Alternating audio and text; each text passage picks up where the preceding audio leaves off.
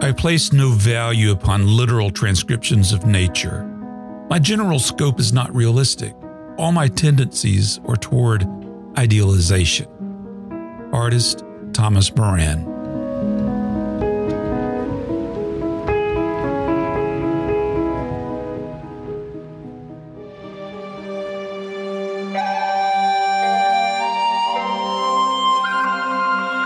This is The Artful Painter, art lessons for artists, collectors, and people who love art. Kyle Ma is an extraordinary artist and a student of geology. His keen observation skills are honed by his geoscience training at the University of Texas in Austin. Whether he paints the figure, the landscape, or florals, his confident brushwork and solid drawing skills expertly express his emotional response to what he sees. Kyle believes inspiration can truly be pulled from anything or anywhere. In this inspiring conversation with Kyle, I was profoundly impressed with his humility. He has studied with some of the finest artists in the world. Though he would not personally admit this, he is easily their peer. Kyle candidly admits to feelings of inadequacy after taking workshops, wondering if he is even a good painter. Determined and disciplined, though, he doesn't let that stop him. He has a quiet confidence in his approach to painting. He thoughtfully considers the lessons he has learned, picks up his brush, and carefully considers each stroke before he applies it to his canvas. Whatever the subject is, he is passionate about painting it as he feels it. Whether he paints outdoors or inside, Kyle Ma is resolved to keeping an open mind. My name is Carl Olson, and this is The Artful Painter.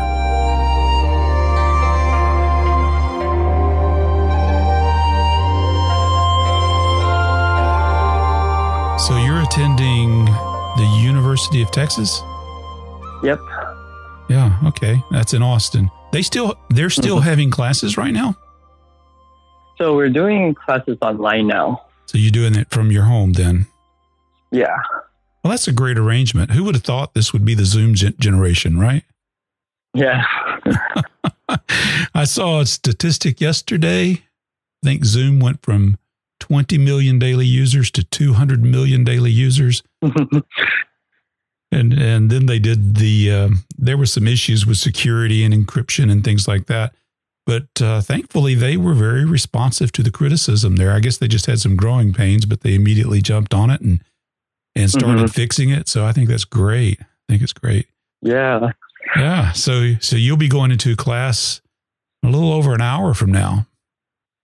And what are you studying? Geology.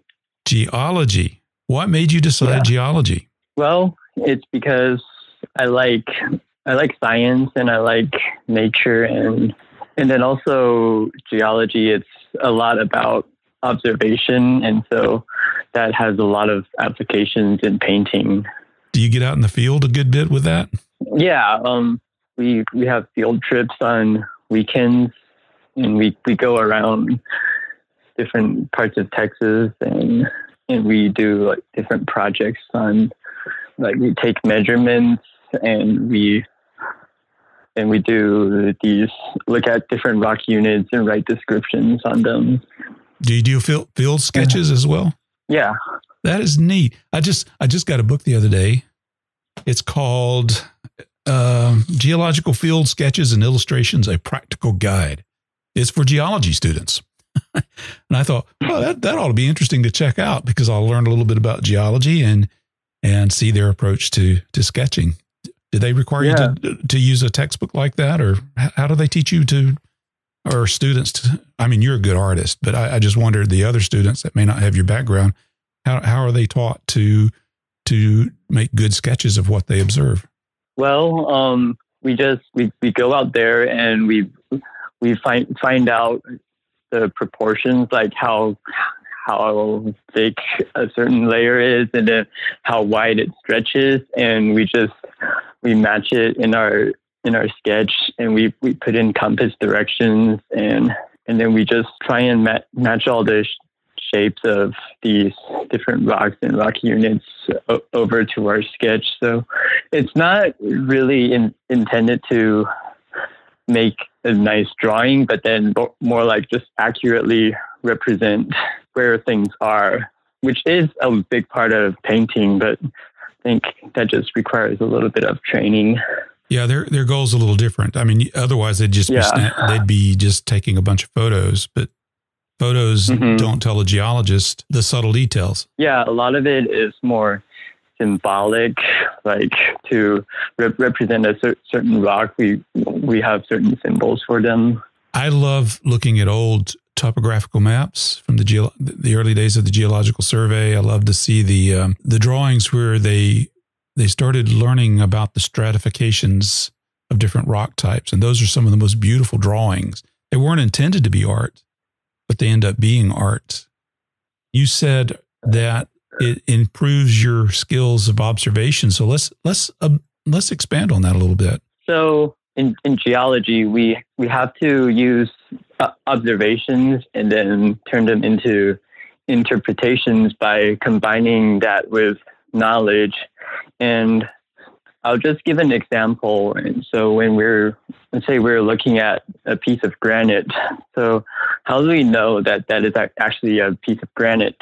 Well, we can look at the individual grains of minerals, and then so you might be familiar with how granite looks. Maybe a big part of it looks pink, and then that would be the grains of potassium feldspar, and then some bits of black, maybe white, and then some like grayish clear mineral. And so as geologists, we kind of develop this visual library of how each of these minerals look, and we look at all the mineral compositions, and then after that we determine the average size of each of these mineral grains.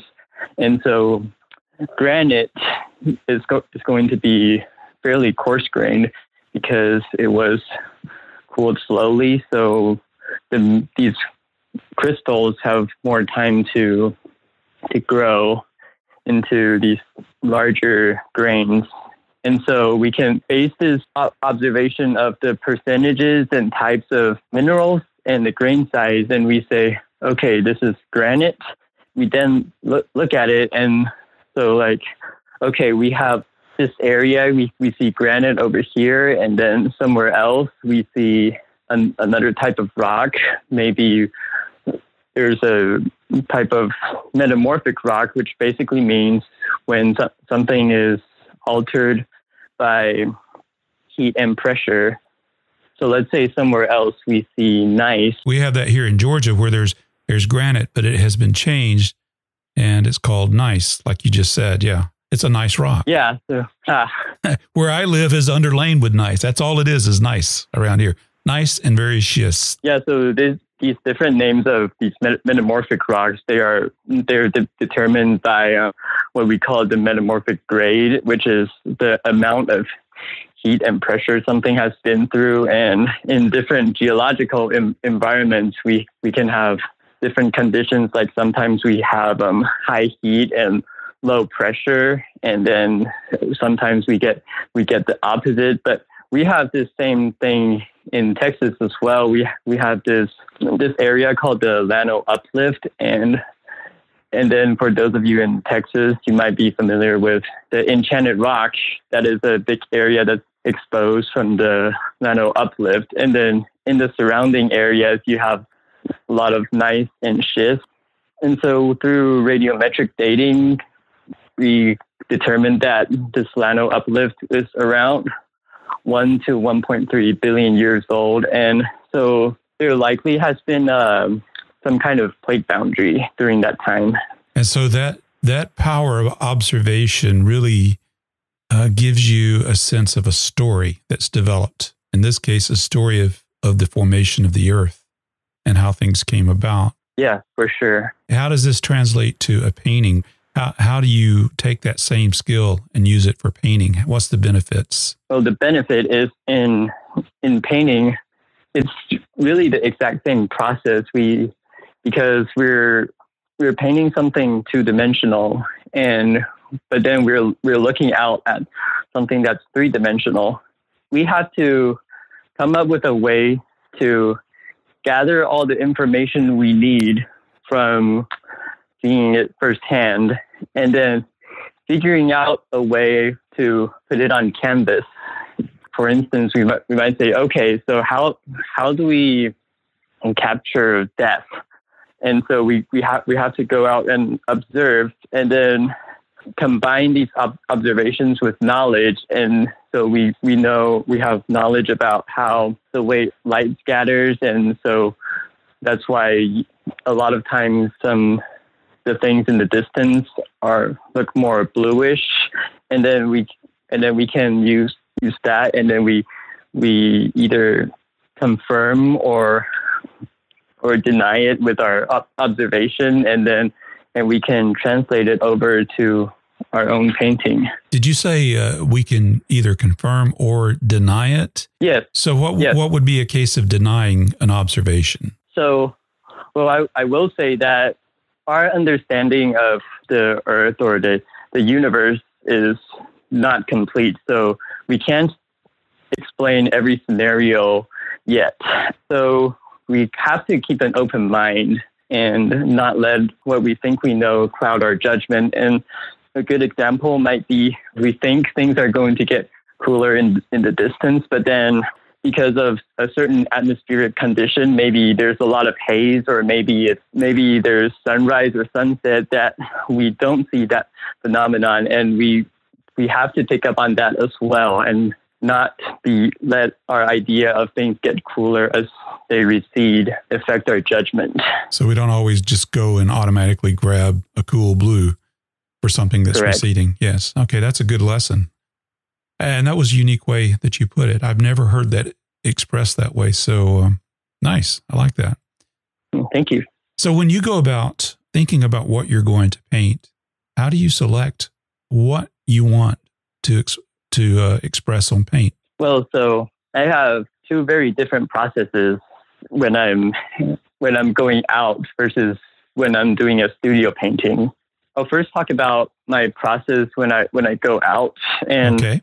I like to quote something from an interview I heard from Phil Myers. He was the principal French horn player of the New York Philharmonic, and he talked about going into the performance rather than keep thinking about, okay, what do I need to do? He just for a moment, he just kind of lets go and let his mind not think too much, and then go into the performance with an open mind, basically.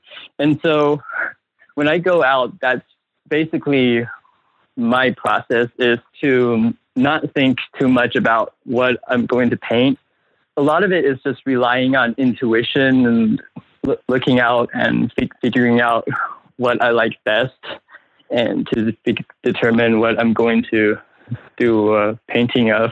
But then in the studio, I have almost a complete opposite.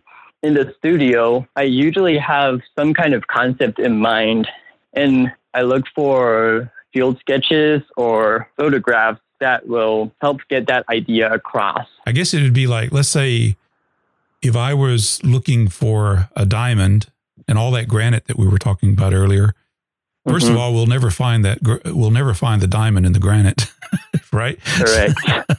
So we're so focused on this one thing that we want that we don't see the tourmaline and the quartz crystals and the mica crystals and all these different things that could be found in a pegmatite that's inside of granite. We will never see those things because we're so focused on that one thing. So if I'm hearing you correctly. Yeah, that's absolutely correct. You're loosening up your mind to just, okay, eyeballs, be on the alert. There may be something really interesting here that'll catch my fancy to paint. Yeah.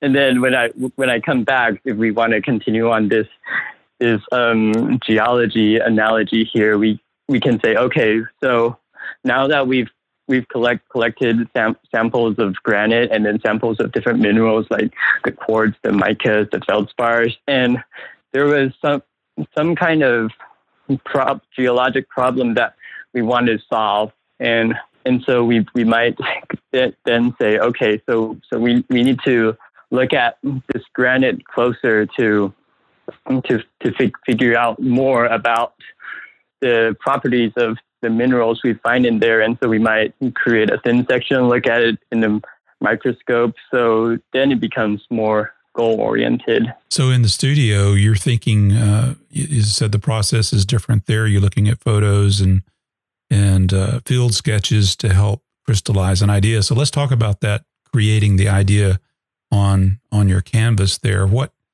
factors do you take into consideration in designing your painting? Well, when I designed my painting, I think the first thing to do is to figure out what concepts I want to express.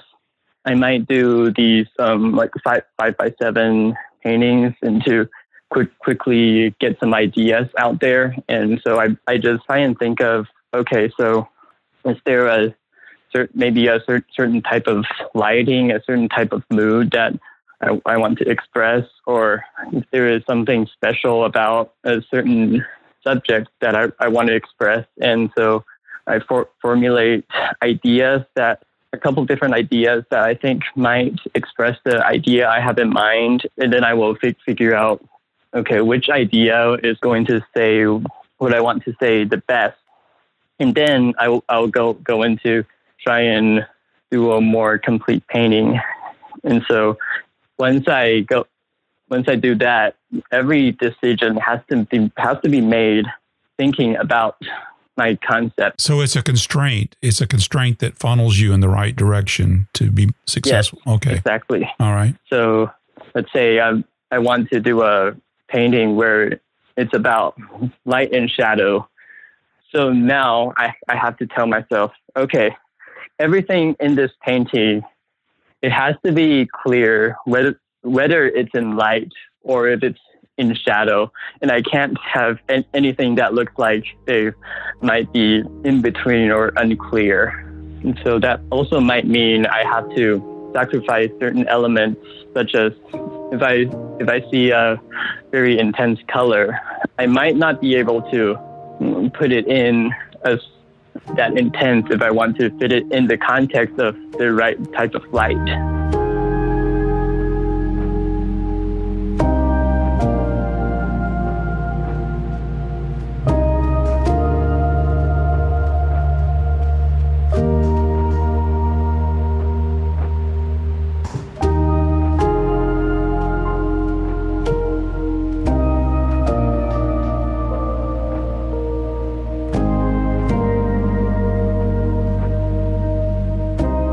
So you have a concept, you have your design. When I look at your paintings, there's this confidence to it. How do you develop those confident brush strokes? Whereas we're sitting here we're fiddling and trying to figure out how to make this work, but you seem to have a very confident application of brush strokes. Yeah. So confidence, that's something that's going to need to come from experience, and then through experience, I would say if you're afraid to do something in your painting, think about the worst case scenario. So you think everybody's going to laugh at me. Everybody's going to laugh at me, Kyle. Right. So if there's this painting, right? Let's say you're in the studio and right. Nobody can see me there, and you're thinking about like, okay, should I put this down? Should I not? And so, okay, so if I put this down, the worst case scenario, okay, I ruined this painting. Well, it's not that bad because you ruined this painting. You don't have to show it to anyone, and everyone does bad paintings. So with that in mind, I think that's gonna make it a little easier to make a few more bold decisions. And once you make that a habit, you're gonna slowly develop your confidence. And also another thing I see a lot is kind of related to confidence is it's just lack of commitment when you put something down. Oh, that hurt. Okay. Lack of commitment. So I got to work on my commitment here. Explain. Yeah. So this commitment thing, a very good example that I see is you're painting something and then you have a shape and then you have another shape next to it, and you never fully push this one color shape all the way to that edge. You kind of let it lose intensity as you approach the edge, and it starts to maybe change color or change value where it shouldn't. And I compare it to that of music, except like think about someone singing, but then at the end of every note, the sound starts to lose intensity, and then it goes flat. And so that's something you really want to avoid. And so the way to do it is first of all, work on the fundamentals, so that especially drawing, you have to know exactly where you want to put everything. And that has to be based from a very solid foundation in drawing. And once you have that, then you can have the confidence to commit these shapes all the way, because you know exactly where you want to end this, and you know exactly where you want this other shape to begin. You seem to have mastered that very nicely. When I look at your gallery, I see urban scenes, architectural scenes, lots of florals. The florals are just incredible. I guess I'm thinking about florals because it's spring here in Georgia, and everything is beginning to flower, and I love this time of year. So I think about the florals, and you seem to capture that spring feel in your florals. You have figurative works, you have animals, quite a variety of subjects, and yet they all seem to make a cohesive whole there. You have demonstrated that commitment and confidence in each of these paintings. You're really adept at all these different subject matters. Thank you. Well, I think all these different subjects, they're all just using the same principles, and it's just sometimes applying them in slightly different ways. And sometimes certain subjects, if you have a certain weakness, it's going to show up more in a certain subject than another. And so I think it's a good way to make sure that your skill set is well-rounded. Well, we're working on that. We're working on that. But you mentioned the fundamentals, so I guess that's what we have to master first. Mm-hmm. What would be the fundamentals to you? What do you think are the things that we need to master? Most important thing is drawing. And so with drawing, I mean being able to get all the shapes, proportions, and angles accurate. In order to master that, you have to learn how to do measurements. And a lot of it is like solving a puzzle, and the difficulty is not necessarily that it's super difficult to take any particular measurement, but it's very easy to neglect any element, and then you run into a lot of problems later on because of forgetting to check this one thing.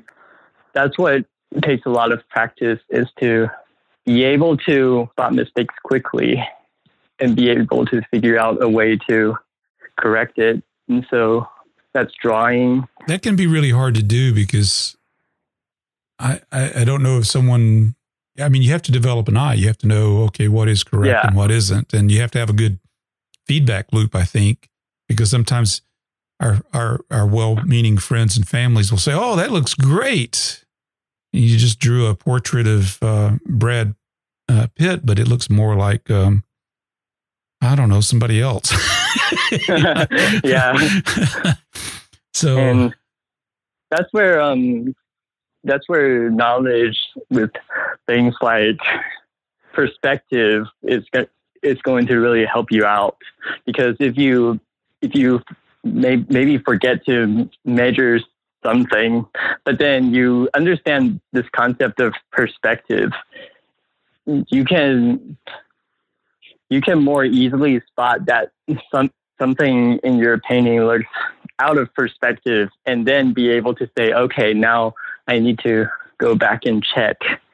And same thing with painting. Let's say you're painting a person, and so you have this basic idea of the human proportions and where, on average, where things usually should be. And that way you can look at your painting and say, okay, this eye maybe looks really big. And so I'm going to check with my model and say, okay, is this model's eye actually as big as what I have down here? One of the goals that painters have is to paint more loosely. And sometimes I get the feeling that painting more loosely seems, the idea is that would negate drawing skills, because you can kind of hide it with a sloppy brush stroke here and there. I mean, what do you think about that? Well, I will say that, so before I developed my drawing skills, I had already done some painting, and so I admired a lot of the Impressionists, and I wanted to paint loosely. But then because of my lack of training in drawing, what that turned into was sloppiness. And then you too, huh? And we can, yeah. I'm glad. Okay, so how did you grow out of that? So I think this is gonna bring back to the idea of commitment. And when I think of painting loosely, I would say part of it is maybe having a little less detail in your painting.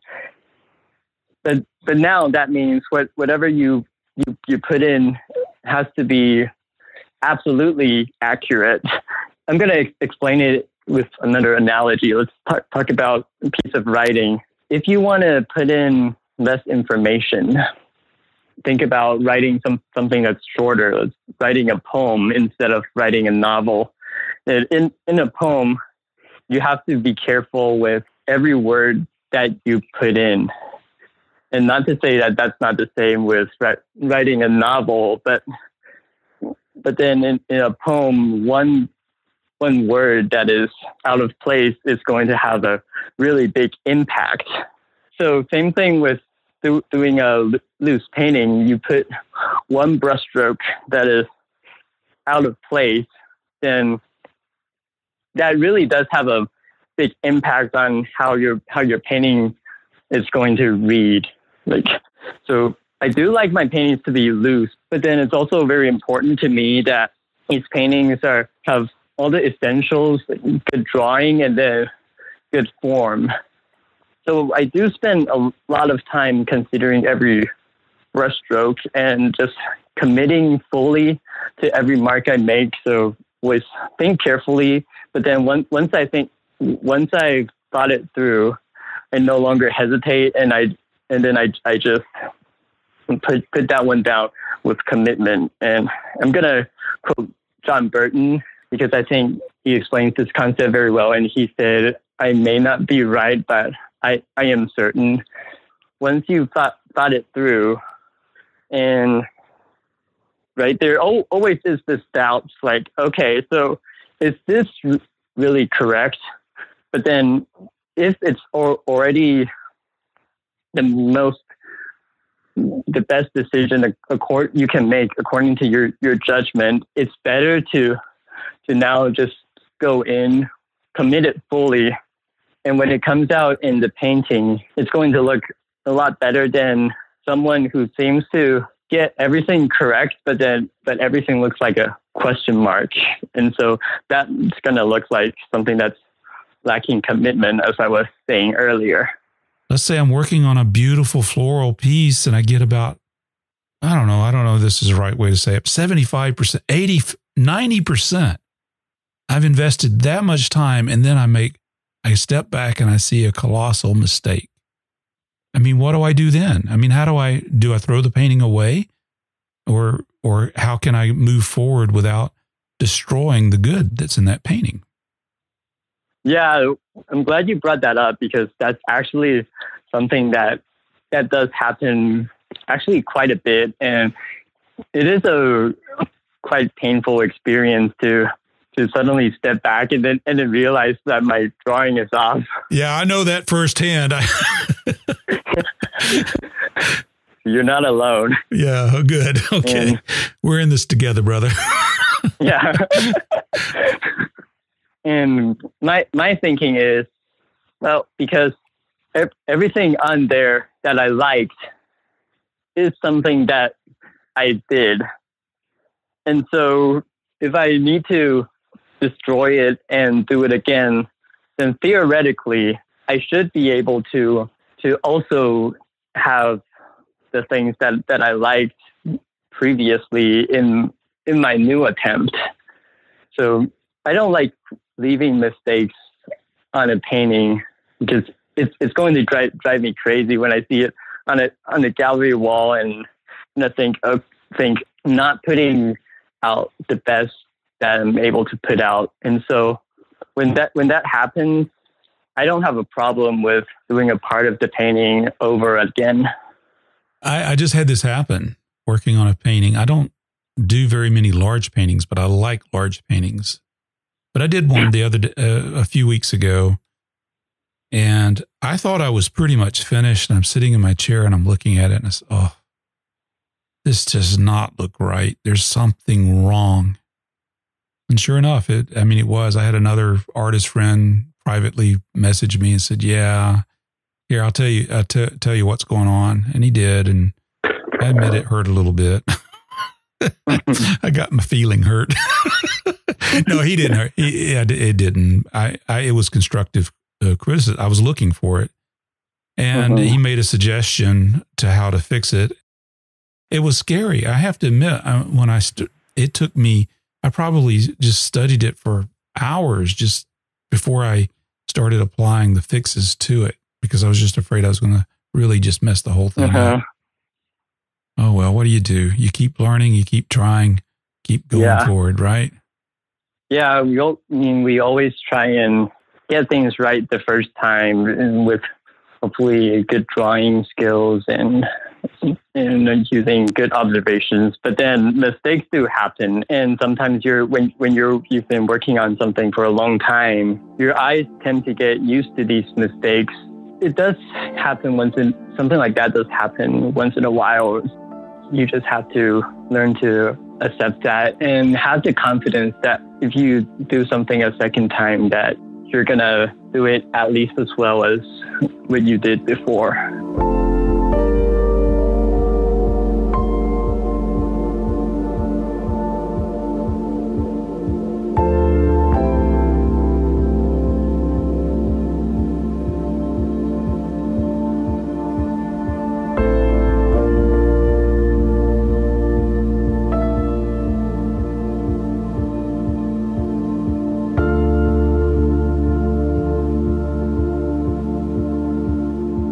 Your paintings are very beautiful.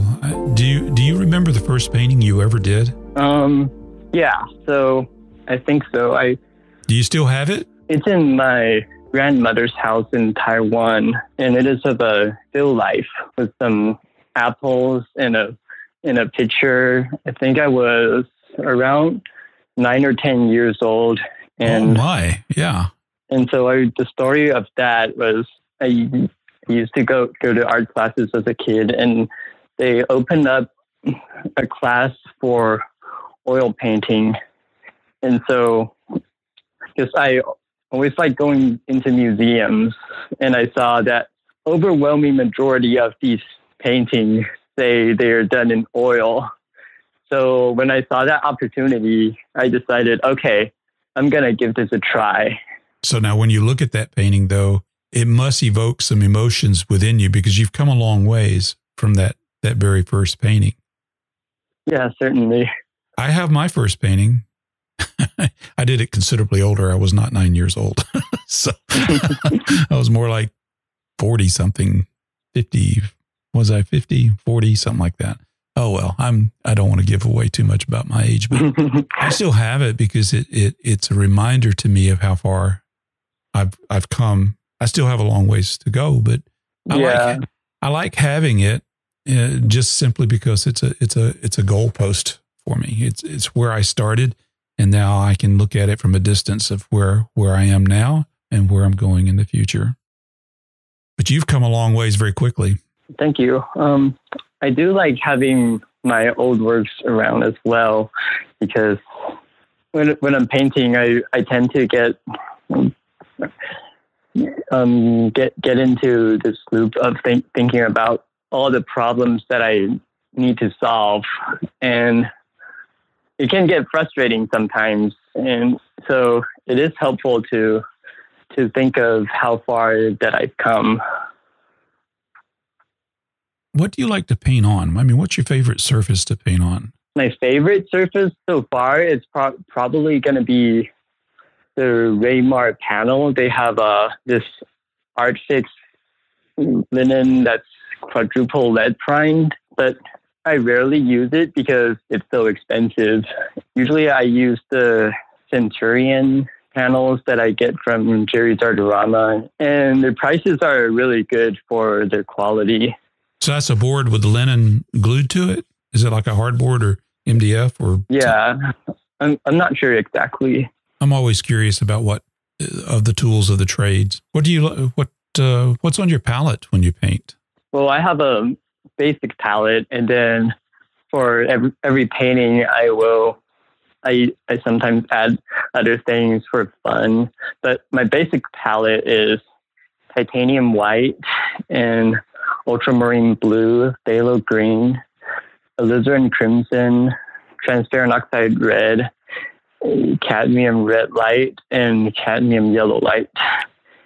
And a lot of times I will add in some different types of blues, like King's blue, and also the Gamblin has a series of these radiant colors that I like to use quite a bit, and so sometimes I'll add that series into my palette, and so I tend to experiment a lot with different colors.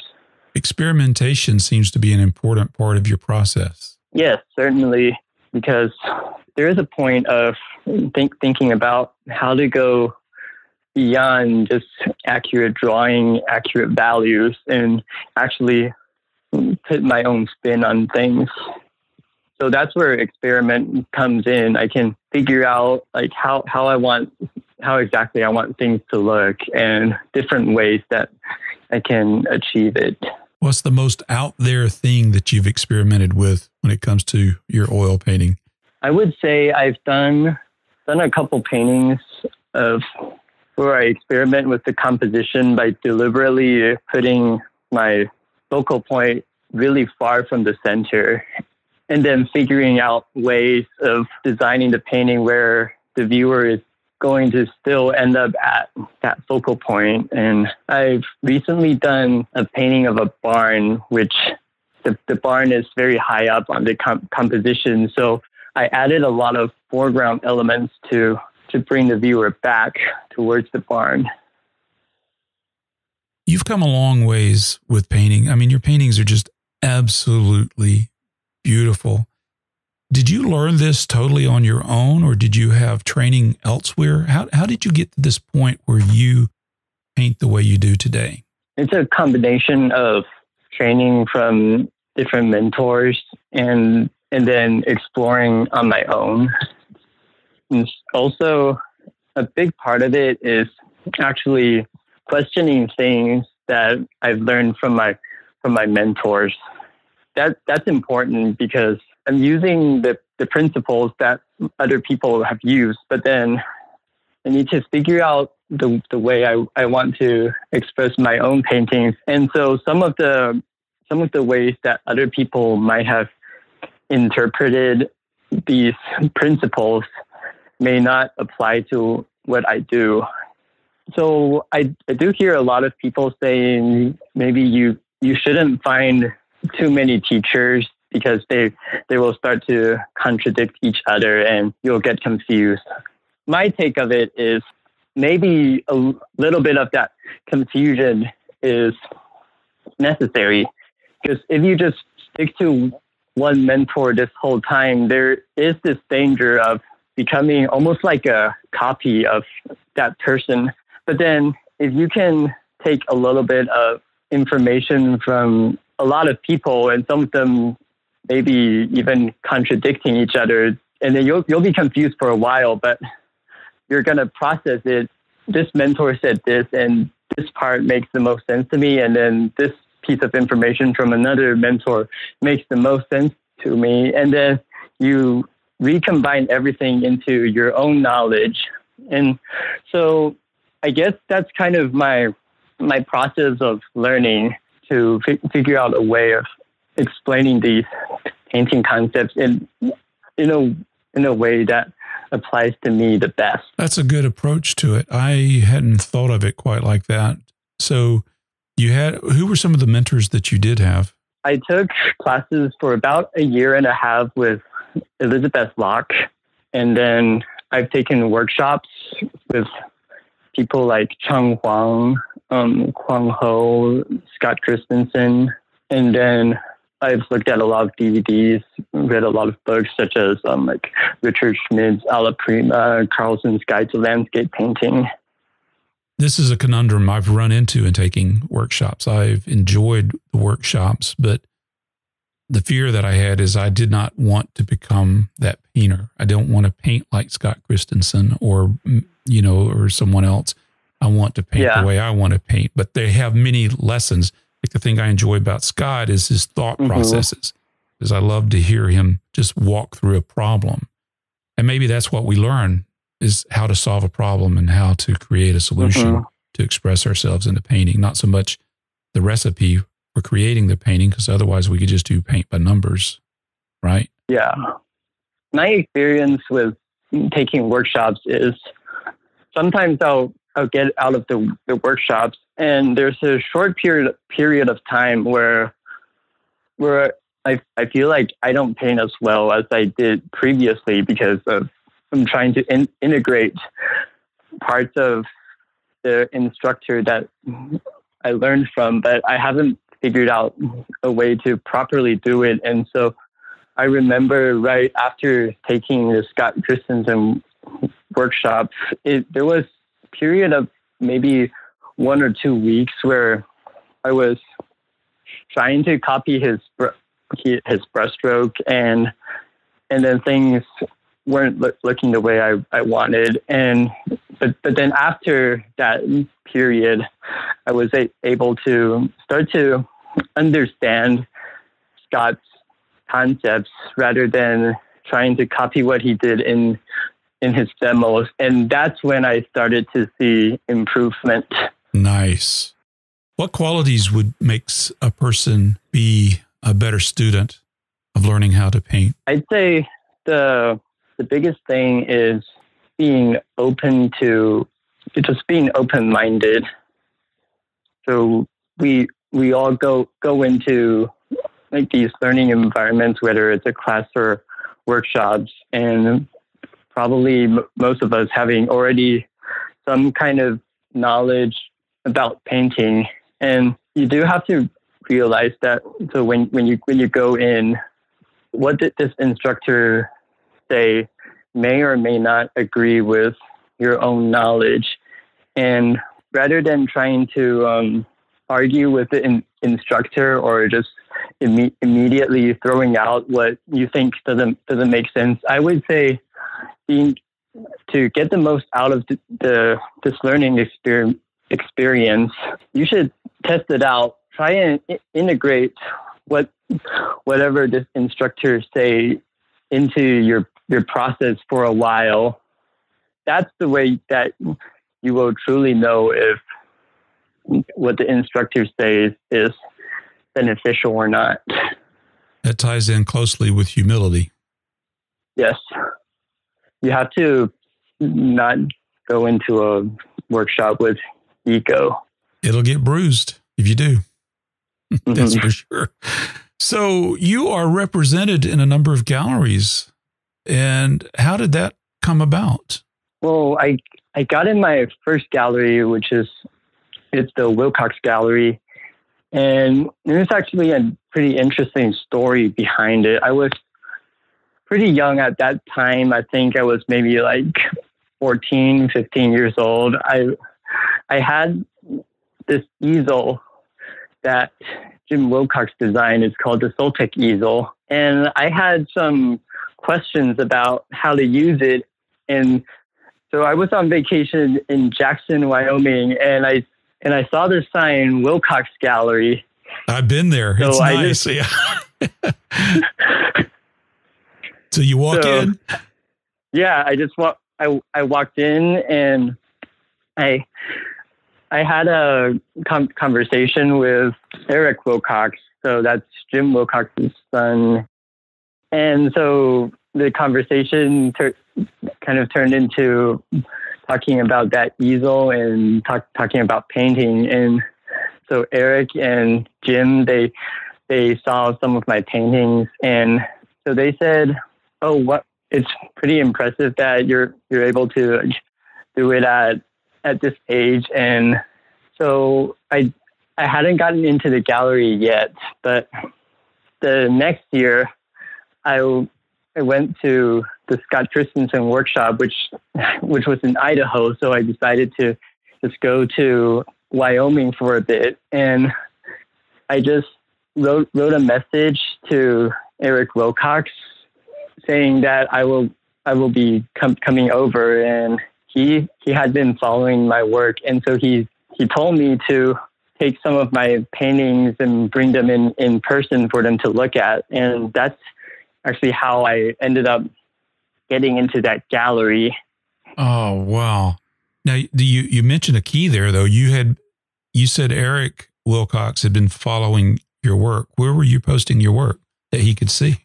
So we just added each other on Facebook, and so I've been posting my work on Facebook. So he's been seeing those. So it's important to get your work out there so people can see it. I would say so, yeah. Yeah. You're a geology major, but you're a wonderful artist. How are the two going to work out together in the future? Because, you'll be graduating from college at some point. Will you be a geologist, an artist geologist? What are you going to be? What are you going to do?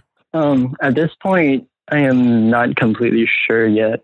I still have a couple more years before I need to make that decision. And so at the moment, I'm just focusing on giving both of them my best effort and see what I'm able to do with both before I have to make some kind of decision of how I want to take them further. Well, where can people find out about you, Kyle? What's the best place for them to go see your work? So I have a website, and that is kylemafineart.com, or you can follow me on Instagram. It's at Kyle KC Ma. Kyle, you've been a delight for me to talk with today. I really enjoyed our conversation. Oh, thank you. I really enjoyed this conversation as well.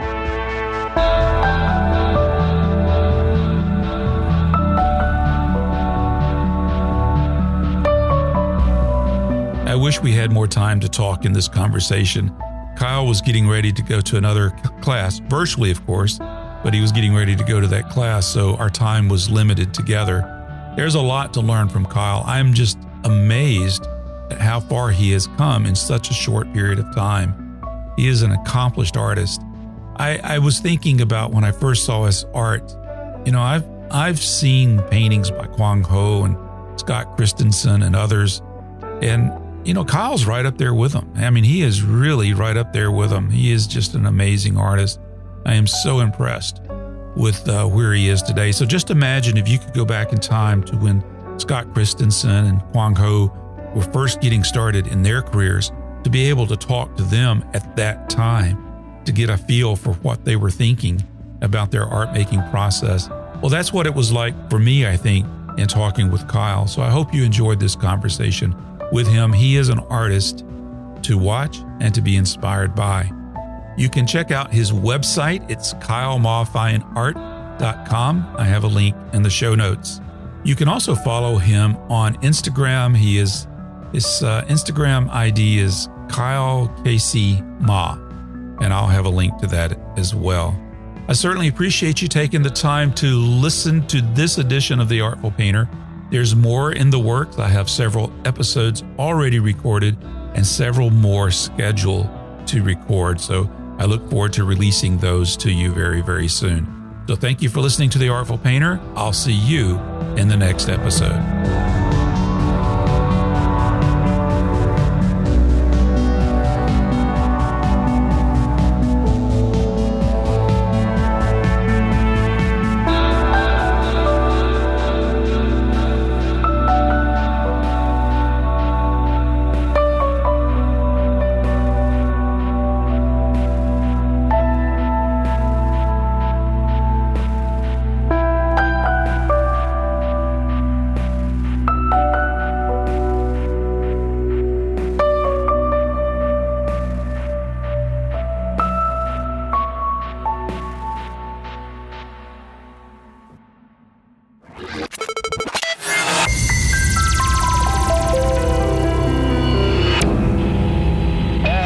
Picture on the TV.